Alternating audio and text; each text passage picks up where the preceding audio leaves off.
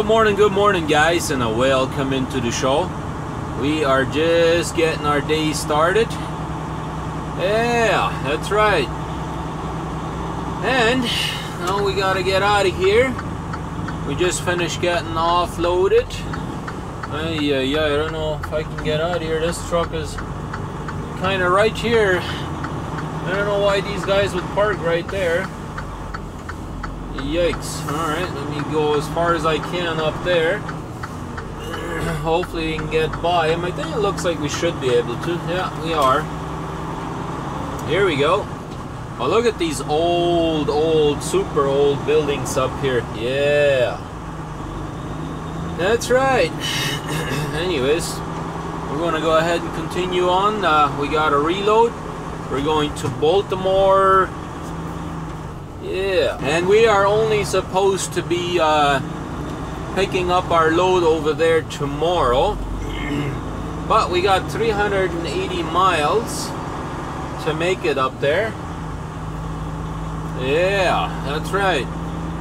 In 800 feet, just trying to watch out for everything, right? Street, RT 62. And it's finally stopped raining. It's been raining for a very long time, so it finally stopped. Yeah, I'm happy about that. Kind of trying to see what's that spot down there. Almost looks like dirt, but I wiped it and it doesn't seem to want to disappear. So maybe it's just built up gump or whatever there on the outside. But oh, what do we got here? Fire and rescue up here. I don't know if you guys can even see it there towards the right. Looks like an ambulance up there. And this is always the tough one, right? Because we made our stop here, but it's such a sharp corner, I cannot see if anybody's coming. So it's like almost impossible, right? Yeah, I cannot see if anybody's coming. It just, like, I'm even trying in my best, but I just, like, very hard to see. But alright, I guess this guy says I can go. Alright. Thank you there, Mr. Trucker. Very hard for me to see if anybody was coming, right? It's a bad corner, but 1,000 feet, oh well. swipe left on Boylston Street. No, RT we always 62. go straight up here, RJ. We always do. Now they got a little bit of a lake up here, and it's actually a pretty big dam over there. I've never actually been over there, walking over there, or anything like that, because every time I get here, it's like late in the evening, right? And it was no different yesterday. By the time I finally got down here, it's dark, right? So I can't really walk up there. But if you guys are able to see it, there is a big dam right there. Right there to the right. You guys see that? That is a huge dam up there. I don't know if you can actually walk in there or whatever, but yeah, that's a big dam up there. Almost looks like there's water coming out of that area up there. Can't quite see. Oh yeah, it's like a waterfall up there. Man, that would actually be gorgeous to go walk up there throughout the day and go take a picture of that with my camera there. That would be awesome. Oh, look at that. We got a Smoky Bear up here. Maybe he's pulling somebody over or whatever, right? Curious anyways why this... Oh, two of them. Holy moly. Okay. Yikes. I guess, I don't think people are supposed to park right here, and they probably did, so they don't like that, right? Yeah. Anyways, because that's a dam, right? So, could be danger to the city if somebody did something with that dam, right? But yeah, now you can see the lake, right? We're right on top here, and there's a big lake there, right?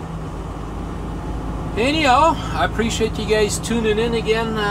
I'm gonna go ahead and get on down the road and see what we can show you guys today. It's only 380 miles, so it's not too crazy far, but hey, I'm gonna give you guys a heads up right now. Depending on which way I do finally decide to go, depending on that, but most likely I will be going through New York City again, going over to Washington, George Washington. Can you believe that? Wow, that's twice within a very short time, right? Let me turn this a little bit warmer. I'm starting to get a little cold in here. I know my truck is not super warm yet. Oh, it's actually not too bad, but I mean the bunk heater has been running all night, so it should be alright. But I know I'm gonna have to buy new batteries somewhere down the road, because last night when I took the microphone off, it was showing red. So this morning when I turned it on again, it was green, but I'm pretty sure the batteries are just about to die, so I don't really want that to happen, because then we have to use the audio from the other camera, and that could not be good. That's a possibility that would not be good. But anyhow, this is kind of the back road here for a little bit that I got to run up here, and then I hit the interstate, and then we're good to go, right? But I am also very happy that we didn't get any ice rain up here. Yikes, I was really worried about that yesterday, right? Because they were calling for that, and luckily we didn't get any of that, so that's awesome. Here we go, guys. We just finished pulling into one of these travel plazas up here, and this is a little bit weird. I don't know why they gotta have these containers here, but from what I understand, it's like the no idling thing, where you can like pay for the idle air or whatever, then you'll get either heat or cold or AC or whatever into your into your vehicle, right? So yeah, that's what that I guess is for. But we finally got some new batteries, so we got batteries for our microphone. Now we should be a-okay again.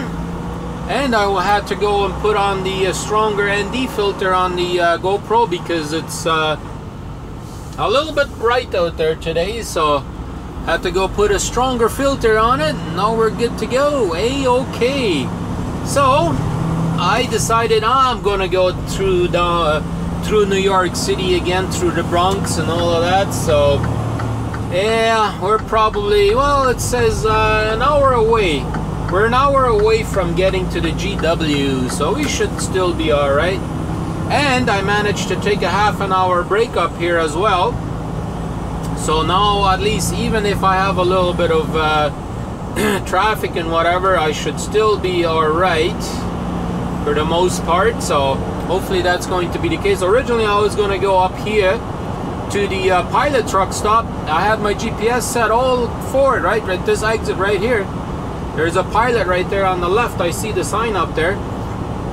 And then I saw the travel plaza. I'm like, instead of going in, exiting, and trying to find parking over there or whatever, I'm just gonna go into the travel plaza there, and voila, they had batteries there. So change the batteries on the mic, and now we're a-okay.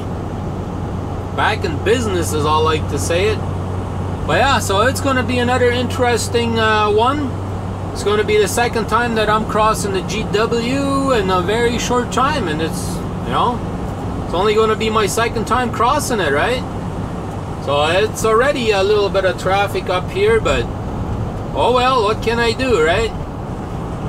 I talked to my buddy Angelo there, and he said, yeah, as long as you get there before 2:30, then you should be alright. So I'm going to try and get over into that lane if I can. Some slow moving vehicles up here. Hopefully I can. Hopefully somebody will let me in, because there's like a construction truck or whatever up there, and they're going slow. Now he's exiting, so I might be okay if these four-wheelers decide to pick up the speed anyways. Oh no, I thought he was gonna exit because he was going in there, but no, he's just driving on the shoulder. Like, really?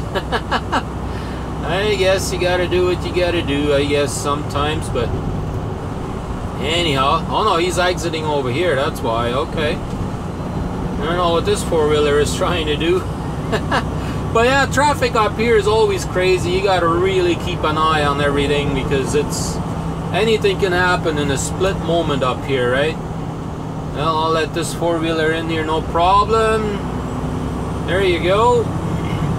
I guess they're cleaning up over here too. So anyhow, we're back in business with our microphone here, so we should be good to go. Here we are, guys, in New York City, basically again. As I told you guys, we were going to have to cross the GW bridge again.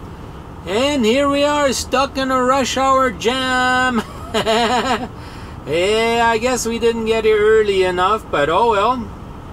That's how it goes. But its sign up there says very clearly, no trucks in the left lane. Well, there to the left, that's the left lane.